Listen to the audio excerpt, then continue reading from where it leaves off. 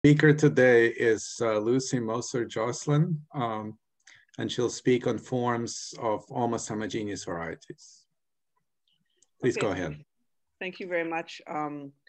I'd first like to thank the organizers for organizing this virtual seminar and inviting me to speak. And I'd also like to thank all of you for joining. I am going to be talking on work that is in collaboration with Ronan Terpereau on forms of almost homogeneous varieties. This topic is part of a larger investigation done by several people on equivariant forms of varieties that have an action of the group. And the idea is to study the forms that are compatible with the action. What happens for the almost homogeneous case, as in for some other cases, is that we can classify almost homogeneous varieties by some kind of combinatorics, which I will tell you about. And using the combinatorics, we will try to find forms for over fields that are not algebraically closed. That's the goal. Everything I talk about today is in a preprint that we recently posted on archives, and I give you on this page the address of the preprint. It was posted in August, I think, in August. Okay, so let's begin. I will start. I think I will start if I can figure out how to move it. Oh yes, I'll start by explaining a little bit more in detail what the question is. You take K, a perfect field, with a given algebraic closure, K bar, and G, I will be interested in the case where G is a connected reductive group over the algebraic closure K bar. Now, an almost homogeneous variety, for me, will always be a normal variety. I'll explain to you why later. And it's a normal G variety that has an open, dense orbit. Why does it not move? Yes. And now, the problem that we're interested in is, given an almost homogeneous G variety X, find all K forms on X which are compatible with a given K form on the group. Okay, that's the question. And now what I'm going to explain to you is what I mean by compatible. So first I will define forms on X and on G. So we'll talk about K forms and descent data. So a K form of an algebraic group, G, which is an algebraic group over K bar, is an algebraic group over K together with an isomorphism where F, if you extend the field to K bar, you get an isomorphism to G. In other words, it's if K is real and K bar is the complex, I'm saying that the complexification of F is G. Okay. Somehow it doesn't, okay.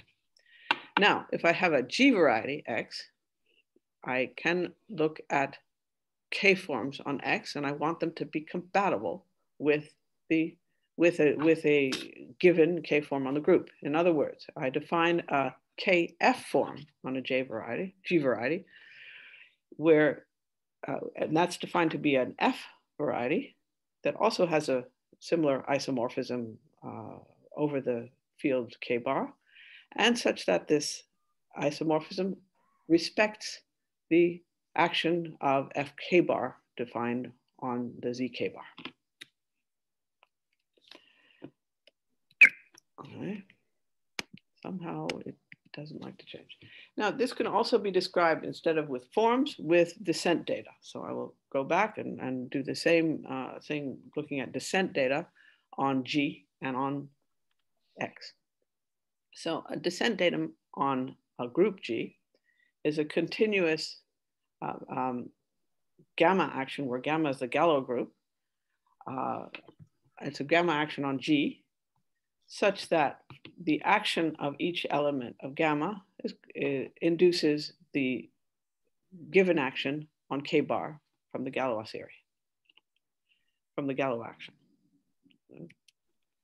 And two descent data are equivalent if there's a group, a K-bar group automorphism psi, which conjugates globally one of the descent data to the other. Now we could do the same thing for a G variety. If you take a G variety and a given descent datum on G, we can define a G rho descent datum on X, and it's a continuous gamma action on X that satisfies two conditions. The first condition is the compatibility condition, that the action of gamma semi-commutes with the action of G. In other words, that if mu gamma is the action of gamma on Gx, it's given by rho gamma of G times mu gamma of X, compatible. Also, I want mu to be descent datum on X, meaning that the action of mu on X is induces the given action of gamma on the algebraic closure K bar. Here also, two descent data mu1 and mu2 are equivalent if they're conjugate by this time an automorphism of X that's G equivariant for all gamma, and we have the conjugation condition for all gamma. Okay, why is this thing here? Okay, now, descent data give rise to K-forms. For a group, if you have a descent datum on G, the quotient by the action of gamma on G gives a K-form on G. And also all K-forms arise in this way. In other words, also if two descent data are equivalent, it means that the K-forms are isomorphic. For G rho descent datum on a variety X, the same type of structure happens, except that one has to add a condition on X. When you look at a descent datum on X, we consider the quotient. For the way I define a form, I want it to be a variety. And for the quotient to be a variety, I have to add a condition that X is covered by gamma stable affine open subsets. If this is the case, then again, I have this duality that a descent datum with this condition gives me a K form, and all K forms of X, this should be an X, arise as the quotient of X by the action. I'm sorry, this G should be X. Okay. So before explaining how we do this study, I'm going to talk about some related works. It's certainly not exhaustive, but just other people who have studied this problem in different settings. Uruguin in 2011, 2012 did his thesis and wrote some papers after on the case of toric varieties and spherical varieties. These are special cases of almost homogeneous varieties. And in particular, in order to study these K-forms, he defined an action of the Galois group on the combinatorial data given by toric varieties or spherical varieties. We will be using this action that he defined in the more general setting of almost homogeneous varieties in a little bit. Other people who have worked on different aspects of spherical varieties, there's Vedhorn and Hupit Futu with Akizer looked at real forms of certain spherical varieties, and with Timoshev, real orbits of complex spherical homogeneous bases. So these are more the real setting. This is general and spherical varieties. And Bolovoy and Gagliardi have several papers where they study the very general situation of forms on G varieties. And they have specific results for spherical varieties.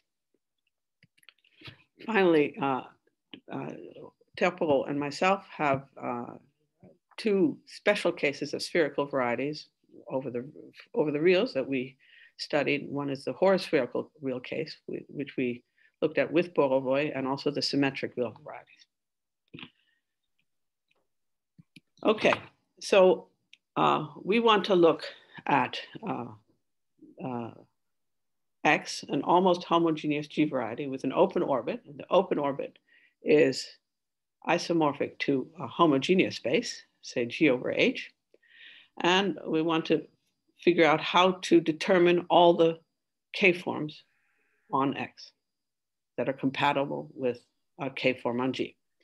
So if we just say very globally what we have to do, there are 3 steps. First, find all descent data rho on G. Second, for each descent data that we found on G, find all G rho descent data mu on the open orbit. Finally, determine which of these descent data on the open orbit extend to the descent datum on X. Now, in this, for the purposes of this talk, I will not say anything about the first case, and I will only say a few words about the second. What really interests me is this last part, how to tell when descent datum on the open orbit extends to descent datum on the almost homogeneous variety. One has to be careful because it is perfectly possible, and I will show you an example later, to have 2 descent data on X that are not equivalent, but when you look at them on the open set, they are equivalent. So it's not enough just to look at all the equivalence classes on the open set and see which ones extend. You have to really look at all of them. Okay, so I will start by just saying a few words about the homogeneous case, and then I'll go into the heart of the problem and look at what happens for this last part of extensions to the almost homogeneous variety. So for the homogeneous case, we have G over H, a homogeneous variety, and descent datum rho given on G. The first question is, does there exist a G rho descent datum on the homogeneous case? And the answer is yes, if one can find a continuous map T from the Galois group to G that does 2 things. First of all, we need that for each gamma, the rho gamma of H must be conjugate to H, and T gamma conjugates H to this image. And this continuous map satisfies this cohomology condition for the T gamma 1, gamma 2 has to belong to rho gamma 1, T gamma 2, T gamma 1H. Okay. If such a T gamma exists, then one can define a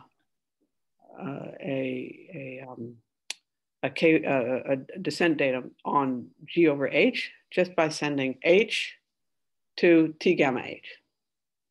Since that, of course, determines the automorphism, and then we have mu gamma GH is rho gamma G T gamma H. In particular, if gamma stabilizes H, then there's always a G rho descent datum that just comes from choosing T gamma being 1 always. And so that's a special case, and that just means that mu gamma is induced by rho gamma.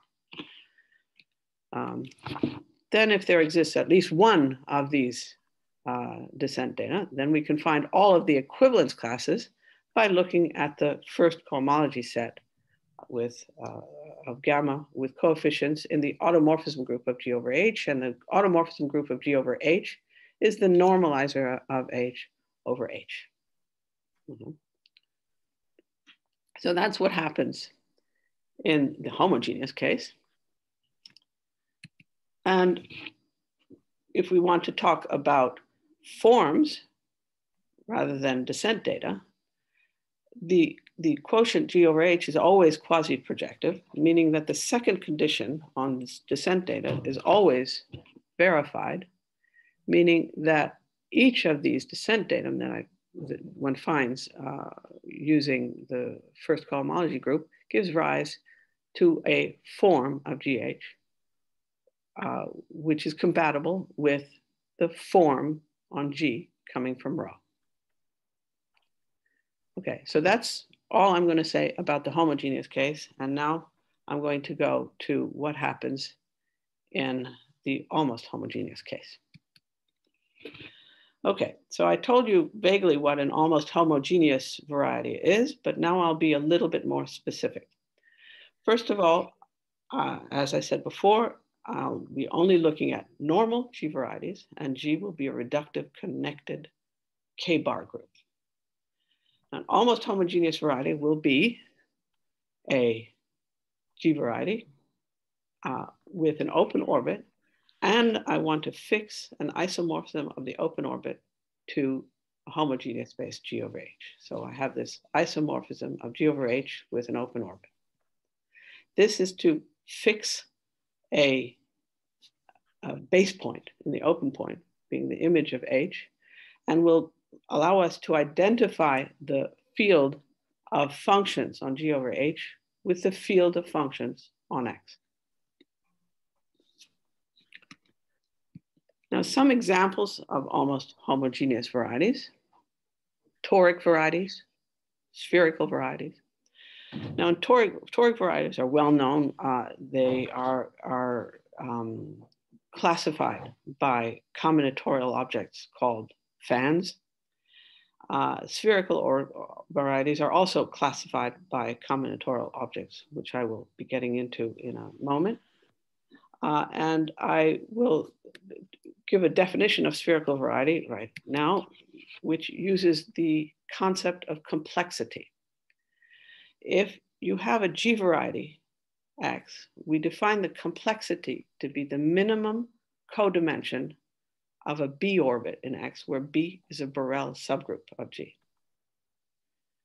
Okay, so this concept is quite important in the study of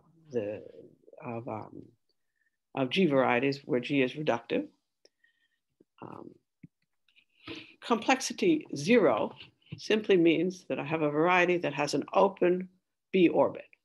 If it has an open B orbit, then it has an open G orbit, and it is almost homogeneous. Sorry, I have a question. Yes. I have a question, Lucy. Yes. When you are talking about complexities, is that over K bar? Yes? K bar, over K bar. Okay, okay. K bar, everything here is over K bar. Right. Okay, good, thank you. Okay, so complexity 0 means that B has an open orbit, and that is what the definition of a spherical variety is. It's a G variety where a Borel subgroup has an open orbit. But there are other examples of almost homogeneous spaces that are of higher complexity. The one that I will be interested in today, and we'll talk more about later on in the talk, is an example of a complexity 1 a complexity 1. I will look at almost homogeneous varieties where the group is SL2 and the variety is 3-dimensional. In other words, I'll be looking at varieties that have an open orbit that's it's a homogeneous space of the form SL2 modulo a finite subgroup. These are complexity 1 because the Borel subgroup in SL2 is of codimension 1. In 1983, Luna-Vust wrote a paper which gave a remarkable classification by combinatorics of almost homogeneous varieties over an algebraically closed field of characteristic 0. The idea was to imitate what happens in toric varieties and do something a little bit more general. I'll be talking quite a bit about what they did and how it works in a moment, but first let me explain how this theory continued. Timashev in 1997, and then in a book that he wrote in 2011, showed that the classification that they gave works over any algebraically closed field, but algebraically closed. And he also studied more general G varieties, not only almost homogeneous ones. The key for what I will tell you is that the classification, I write this classification is effective when the complexity is 0 or 1. I don't mean a technical math term with effective. I mean simply that it can be done. If you have a variety of complexity 0, 1, this method that Luna and Vust have developed can be applied to find a reasonable description by combinatorics of almost homogeneous varieties.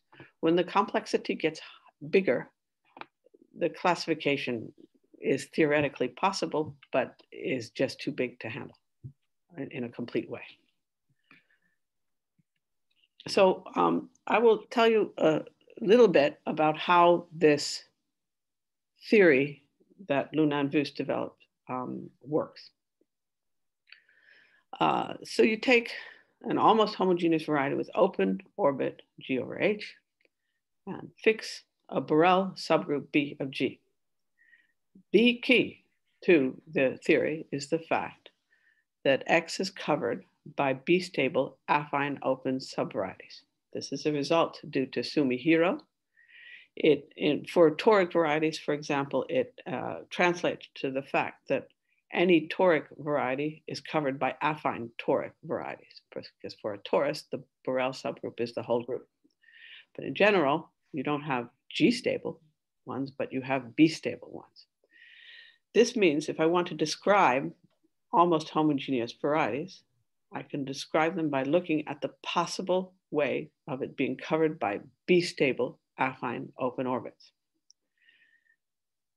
Another way of saying this is to say, well, I will look at the orbits of the G orbits of X.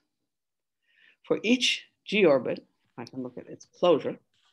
It has a local ring that's stable by G, and these local rings will be described by objects that are semi-invariant for the B action. Okay, this is very vague, and I'll try to be a little bit more specific now. Okay, so let's start. Let big K be the field of rational functions on G over H, which is, of course, the rational functions also on X, because X is G over H is open in X. And so this is over an algebraically closed field. We're doing everything over algebraically closed for a moment. We define the G invariant geometric valuations on K. What does that mean? That means any almost homogeneous variety that has open over G over H and has a G-stable codimension 1 subvariety that has, for this G-stable codimension 1 subvariety, it will have a valuation ring, and this is one of the valuation rings that will be there. So I'm looking, in a certain sense, on G-stable codimension 1 subvarieties of X.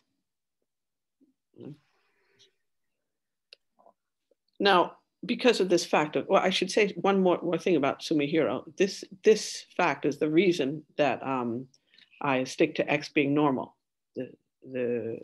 This fact is no longer true if X is not normal, and that's why we use normal. You do it for normal varieties. Okay, so let's go back to where I was. I take my field and I look at the G invariant valuations, which correspond to codimension 1 G-stable subvarieties of almost homogeneous varieties having an open orbit G over H. But now we can't only look at G-stable things, we have to look at B-stable things also. So I define, well, I forgot this part. Any G-stable geometric valuation is determined by its value on B semi-invariants in the field. Okay. Now, the B-stable prime divisors, I define for G over H, I look at all the B-stable prime divisors of G over H, and that gives me what I call the colors.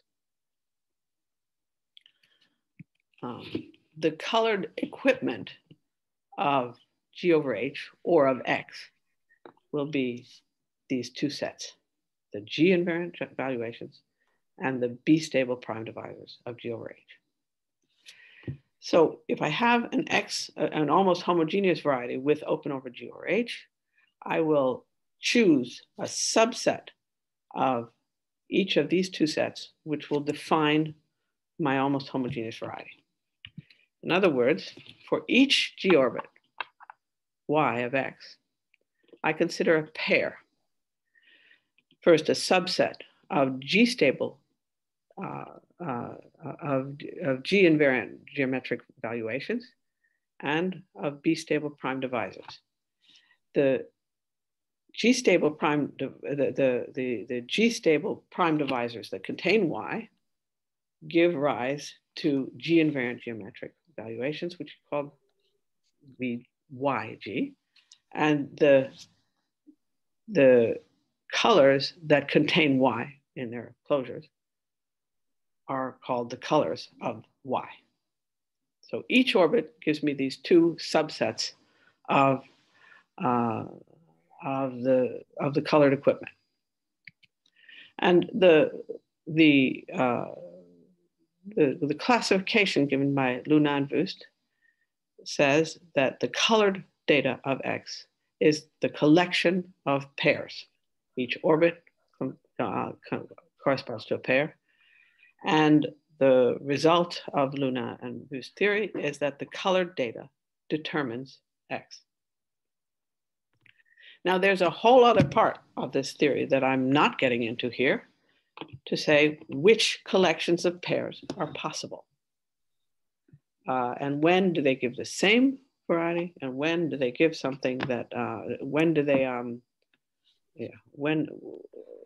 what are the conditions to make them realizable for an almost homogeneous variety? This can be done. It's a list of conditions, but for the purposes of this talk, I don't need them, and so I won't talk about them here. But it is a very important part of the theory. It says the set of almost homogeneous varieties having G over H as an open set is in bijection with colored data satisfying a list of conditions. Okay, so that's the colored data on X. Now, we're going to go back to what Ronan did for the spherical varieties and toric varieties and define a gamma action on the colored equipment. So to do this, you have G, fix the descent datum rho on G as usual, and a descent datum mu on G over H. And this rho and mu will define an action on the colored equipment. The action of gamma on K is something that's a standard, is the standard action by looking at the action. We have an action on G over H coming from the descent datum mu, and we look at gamma applied to a function on G over H being applied to X, just being gamma f of mu gamma inverse of X. This makes it easy to define an action on the G-stable varieties, G-stable valuations. Gamma of V applied to a rational function f is just V of gamma inverse on f.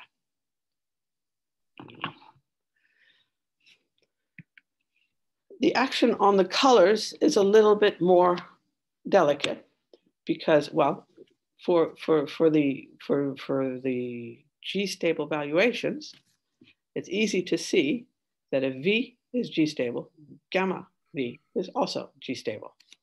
So it works. If we try to do the similar thing on the colors, you take D, that's B-stable, and you just used this action from the field, you won't get a divisor that's stable by B. So what you do, you use the fact that all Borel subgroups are conjugate. So look at rho gamma of B, it's conjugate to B, and pick an element, depending on gamma, which conjugates B to rho gamma B. Then we can define the action of gamma on D by looking at the action on the valuation determined by D. In other words, when you take gamma times V, that's a divisor that gives rise to a valuation on the field K. And I want V of gamma D of F to be V of D on gamma inverse E gamma F. This is the thing that changes. Just let me remark that E gamma is unique up to a multiplication on the right by an element of the Borel subgroup. So this action is well defined. And the other thing is that this gives gamma D is now B stable. Thirdly, if you go back and see what we did for the G stable, if you do the corresponding definition here on the valuations that are G stable, you get exactly the same thing that you had before. So these are three things that are compatible. Now we have, we can state the main theorem. If X is an almost homogeneous G space with a given bijection between the open orbit and G over H, a homogeneous space, we pick rho, a descent datum on G, and mu, a G rho descent datum on the homogeneous space G over H. Then mu extends to a unique descent datum on X if and only if the colored data of X is stable under the given action of gamma. If it exists, then X over gamma is a form of X if and only if X is covered by open gamma stable affine subsets.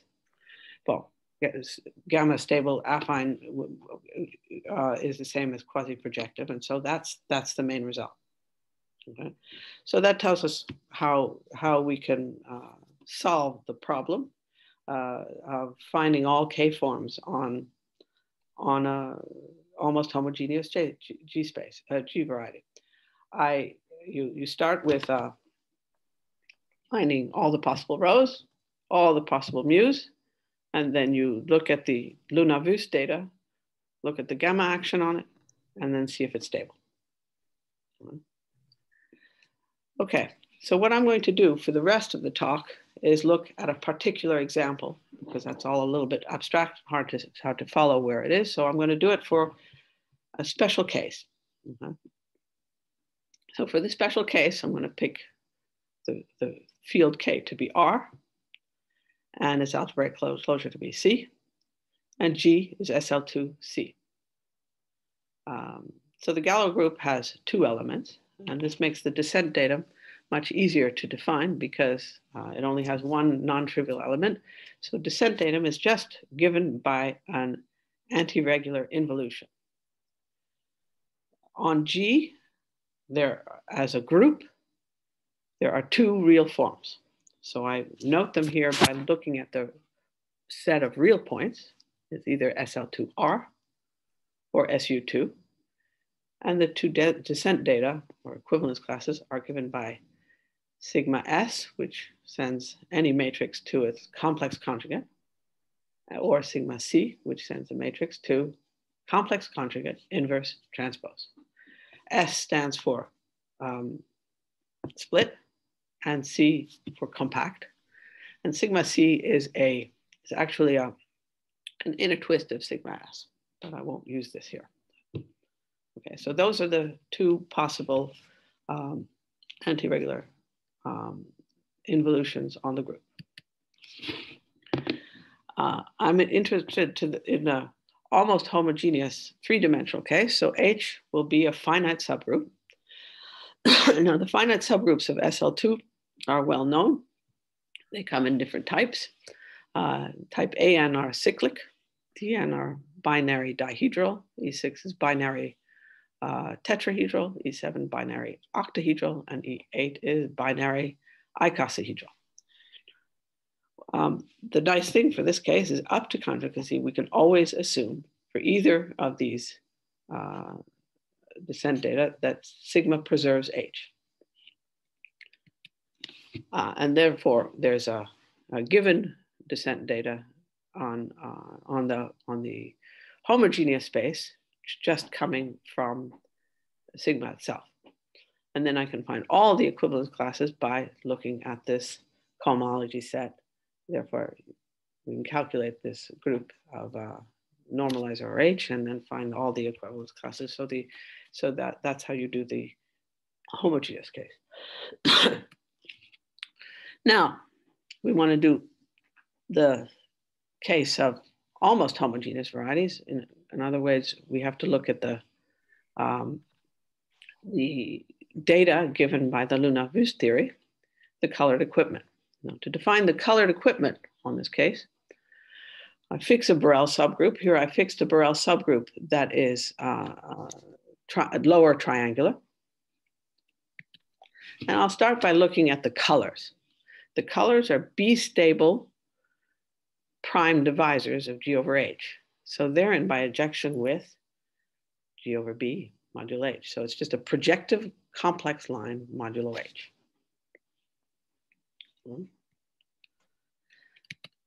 Okay, now for the valuations, I'm going to start by looking at the special case where H is trivial. It's just the identity. Now for each divisor D, and that's a color, that's B stable, we can choose a function on X whose zero set is just D. In other words, f of D on a matrix is going to be linear on the two upper variables X and Y. So it's of the form alpha X plus beta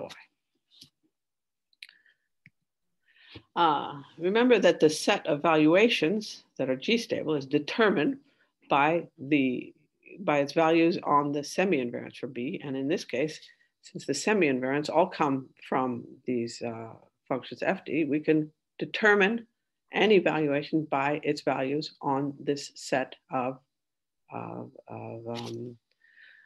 functions for D in P1. This is a P1. Now notice that these forms are linear. So if you have a valuation on these forms, they're all going to be the same, except maybe one of them. And also one can show that they're the valuation on all but possibly one, it has to be negative. So I'm going to read this carefully with you. If you have a valuation that's G stable, you can normalize the valuation so that on all but possibly one of these forms, its value is -1. And then on the last one, it'll be a value R, which will be rational, and at least -1. It turns out that it can't be bigger than 1. And so it always will have a valuation on one particular FD0, which is R, between -1 and 1. And for all the others, it's -1. Now we have defined VG, and we defined DB. We give a notation to this valuation. We'll call it V alpha beta, which is an element of the projective line, R. And here, alpha beta determines the element FD0. Now, what's the action? The action of gamma is induced by the action on G over gamma over B, which is the projective line. In other words, for the colors, sigma S of the color defined by alpha beta is just the conjugate. And the fixed point set is P1R. For the valuations, sigma S on evaluation with the point alpha beta here and R here is just conjugation on the P1 part, and R stays the same.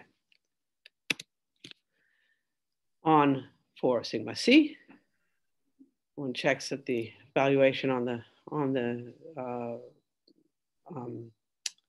the colors is given by alpha beta goes to beta bar minus alpha bar, and there are no real fixed points.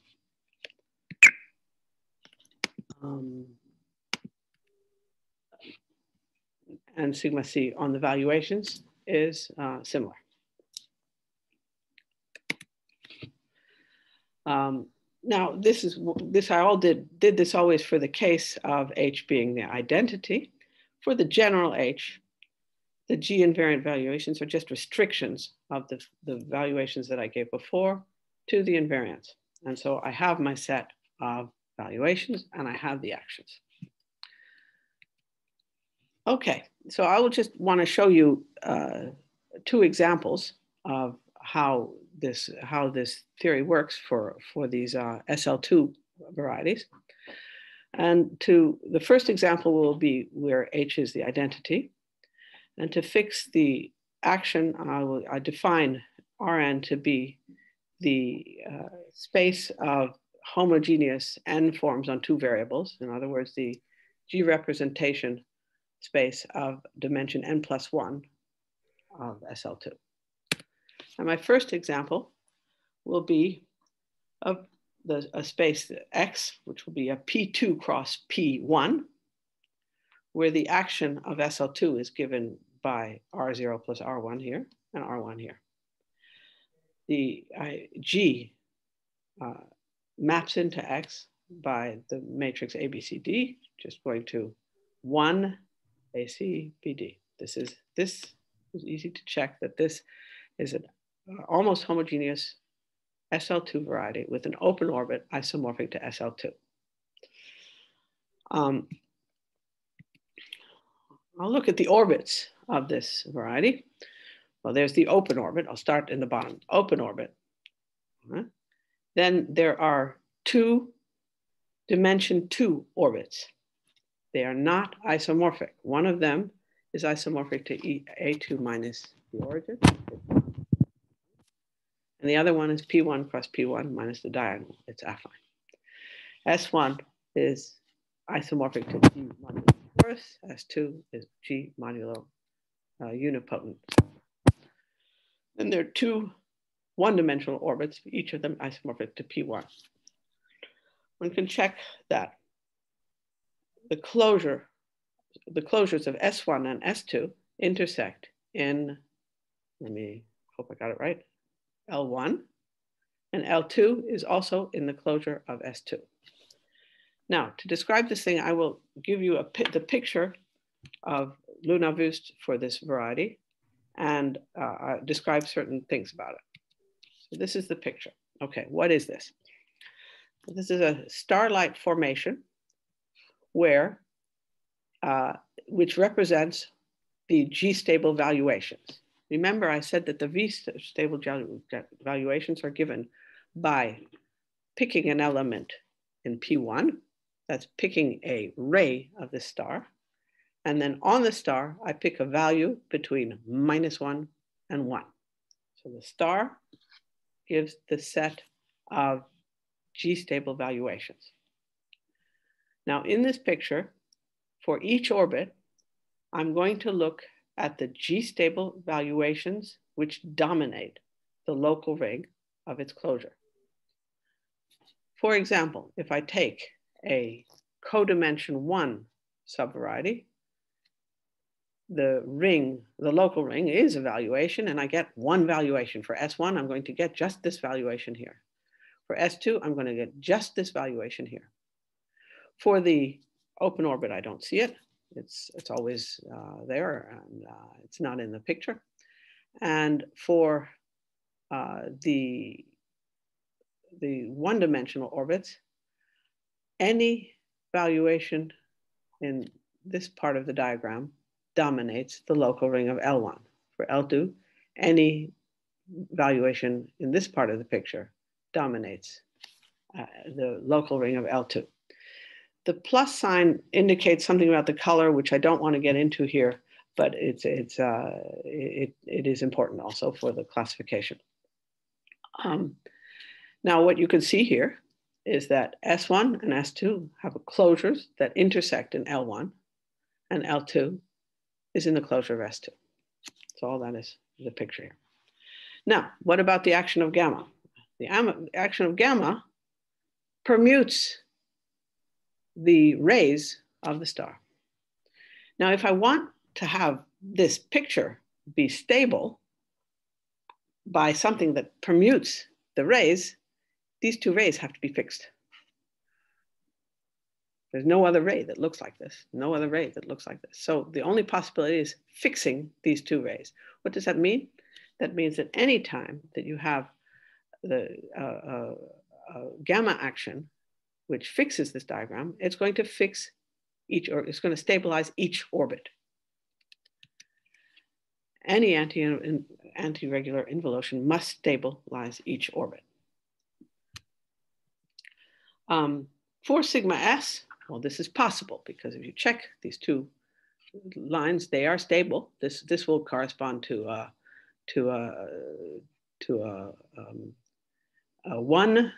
one and the other to 0, 1. And so these two are stable, and we get a G sigma S descent datum where the fixed points is just given by P2R cross P1R. However, for sigma C does not fix any element in P1. And therefore, there are no just G sigma C descent data for this example. Now, we can say, luckily, that's the case, because if we go back and look at the orbit of S2, S2 is an orbit that's isomorphic to G modulo U. And that's a homogeneous space that has no sigma C descent data. And therefore, it can't possibly have, it can't possibly be fixed by a sigma C descent data on the whole picture. Okay, so that's one example. Now I'll do a final example here, an example where H is plus or minus identity. And I'll look at X being a product of 3 copies of P1. Now this case has the open orbit, 3 two-dimensional orbits, and one one-dimensional orbit, the intersection of all of them. So we'll just look at that, the open orbit. Each of the two-dimensional orbits are isomorphic to P1 cross P1 minus the diagonal. And the one-dimensional orbit is isomorphic to P1.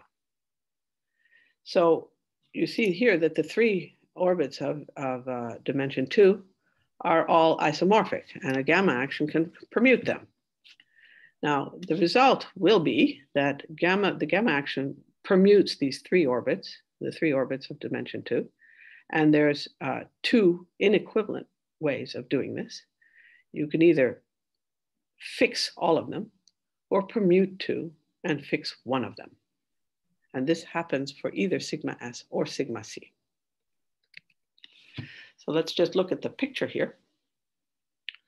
In this picture, again, we have the same picture of all the G-stable valuations. And in this case, the 3 codimension 2 orbits are at the ends of some rays of the diagram. And the one-dimensional orbit is all the rest. All right. Now, here, I'll just look at what happens. Well, okay, well, let me just go back down once. Okay, so either I could switch these 2 and fix this one, or I can fix all 3 of them. Now, it's interesting to note that if I look at the homogeneous case, I also have 2 choices in each case, but one has to be careful about a difference that happens.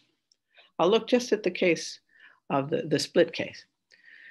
For the split case, the open orbit admits 2 inequivalent G sigma S forms. One of them does not extend because it doesn't allow you to fix any of the rays. But I have two different forms on the almost homogeneous one. They come from two equivalent G sigma S forms on the open orbit, but that extend to non-equivalent ones on the almost homogeneous space. So one does have to be careful about how it works. So with this, I just gave you two examples, but we can do, I should finish here that the real fixed points in this example, in the two examples, you can see that they're different because one of them has P1R 3 times and the other one has P1R cross a sphere. So these are not, they're not diffeomorphic, so they come from two different forms. So one can use this method of looking at the action on the projective line and seeing what it does to this star formation to find all real structures on SL2C almost homogeneous varieties of dimension 3. Just a few words about this. In this, first of all, in order to do this, I used the notation of Luna-Vust using the star theory. Timashev has another way of looking at the SL2 or complexity 1 varieties like this one using hypercodes. It looks a little bit more like the case of toric varieties with fans. I chose the Luna-Vust representation because the action of gamma becomes visible in an easy way of just saying permuting the rays of the diagram. Finally, I would like to say that this example of SL2 almost homogeneous varieties is kind of where we started. We were interested in this case for several reasons. First of all, because in the theory of these almost homogeneous varieties, we find many varieties that have been previously studied. They're Fano 3-folds, they're P1 bundles over Hirzebruch surface, and many others. And we were trying to systematically find all the real structures of these different varieties, and we could do that in this way.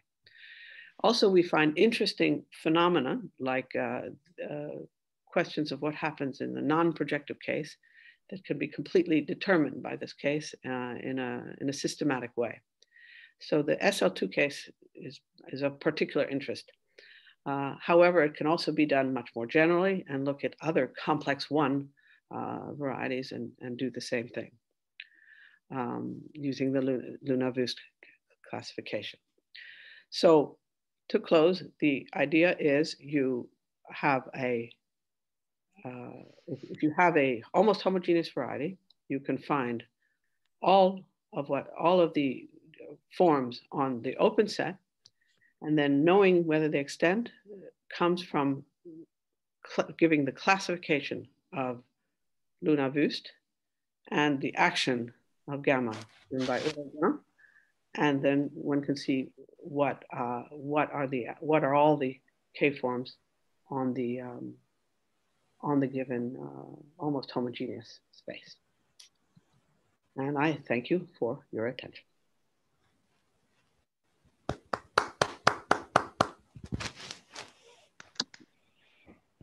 Are there any questions?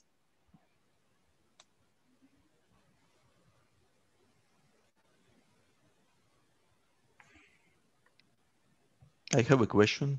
Just so basically, I mean, if you look at action of G on the several many products of copies of G mod P, yeah, like you fix G mod P and you take several many copies of G mod P times G mod P, and so you assume that you have a generically transitive action. Is it easy then to describe all the forms? Wait, so G So mod... generically transitive actions, for generically say multiple transitive actions. Okay, G mod... It's like this example with SL2 acting on yeah, product of... Oh no, it's not homogeneous because you've got the open sets there. Yes, so you get an open orbit. I mean, yes, you get an open orbit. Well, I think, well, okay, in what generality do you want? Well, I mean, if you, because those guys, they're classified, right, by Popov. And, right. And so I'm just wondering, because it's an easy example, it's an easy case. Will we get a easy answer to that? So G over B cross N. So G acts on the products of several many copies of G mod P. Okay. That I would tend to think that the same kind of thing will happen that I did in this case for SL2. You're right. One has to be careful. First of all, you can have singularities, but that's okay. That's no problem. Because you're looking, so yeah, because you want to look, yeah, what do you want to look at? You want to look at a closure of an orbit in there? Because so my variety is just a product of several many copies of G. So it's not, so you're just looking at a G variety. It's not an almost homogeneous variety at all. No, I assume that there exists an open orbit. So I only take those. So generically transitive. Okay. So, and also it's transitive.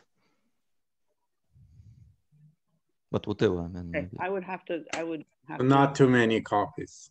Yeah, not too many, of course. I mean, there's a bound, right?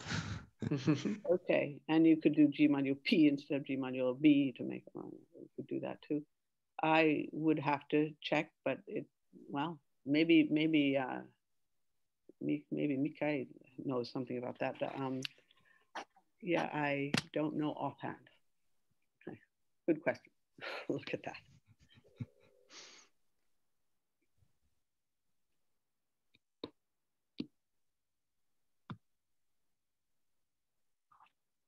Any other questions?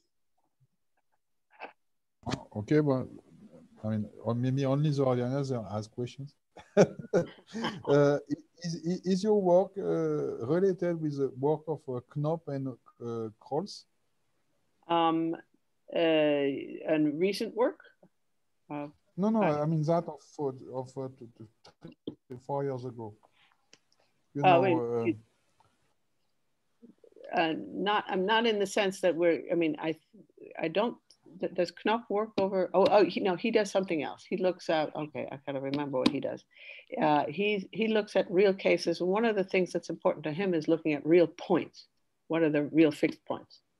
In this story that we're talking about, these varieties can have real fixed points. The real fixed points can be empty. It's a little bit different than that situation that he's looking at. Mm-hmm.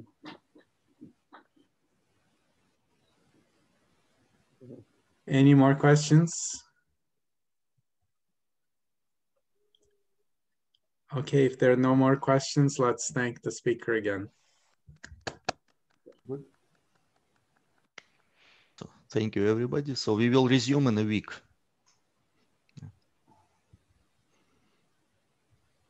And we're thinking of continuing next term as well. Yes. Yeah, that's something. So we'll see everyone next week. Okay.